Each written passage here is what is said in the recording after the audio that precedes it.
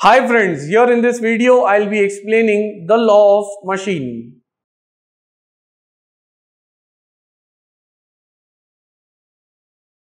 Law of machine is the governing law for a simple machine in which we are getting the relation between the effort to be applied and the load to be lifted.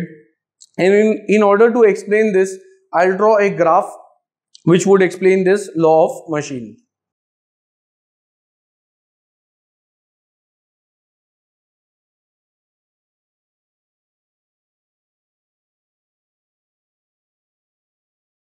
So here I would be plotting a graph between effort versus load.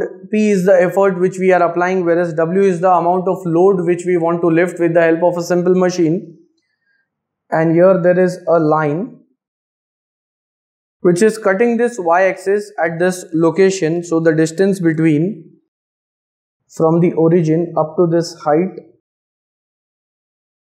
it is denoted as C, which is called as the y-intercept, and this line is a straight line, and here the equation of this line would be given as P is equal to m into W plus C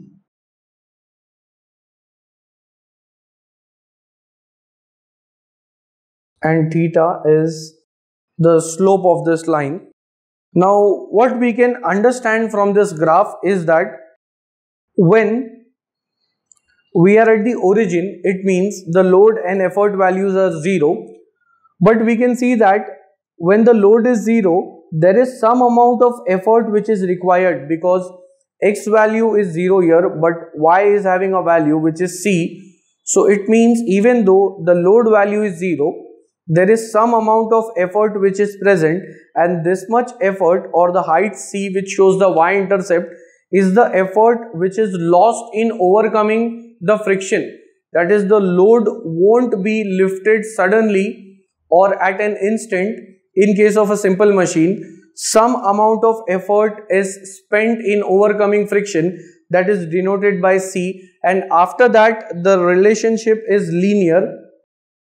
That is, if we go on increasing the effort, the load value increases, so it becomes a linear relationship only after overcoming the effort C. Now if this line would have passed through the origin, then C value would have been 0, and such a case is present in case of an ideal machine in which the friction is not present.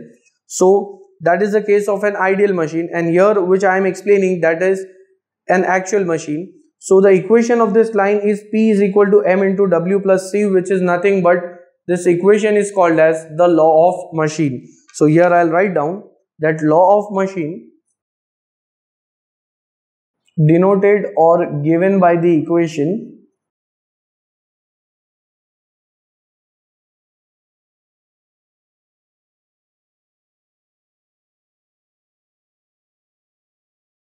P is equal to m into W plus C, and here P is the effort applied which we are applying.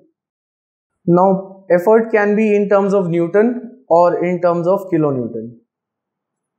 Then m is the slope of the line given by tan theta, and theta can be explained in this way.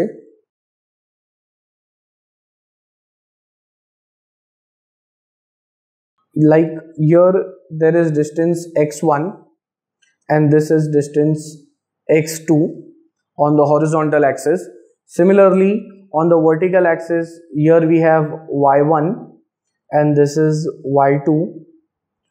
So tan theta would be basically equal to the opposite side, which is y2 minus y1, and adjacent side, which is x2 minus x1. So by using this concept we can get theta, and once theta is known, the slope can be calculated and vice versa. Then W is the load to be lifted. unit of W either in terms of Newton or kilonewton. This C is called as y-intercept.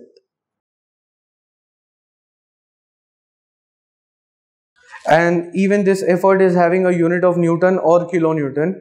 Now, once we know the law of machine from this, if the value of effort is given, we can find the value of load, and if the value of load is given, we can find the value of effort. And as explained below, this is the graph which I had drawn for an actual machine. If it would have been an ideal machine, it would have started from this origin, and here the y-intercept would have been 0. So the moment we apply effort, load gets lifted without any friction. So this is a line or law of machine for an ideal machine, whereas the one which I had drawn above, that is for an actual machine. So this law of machine would be very helpful while solving the problems related to simple machines. At the end, if you all find my videos helpful, you all can like, share, comment and subscribe our channel and share it amongst your family and friends. Thanks for watching.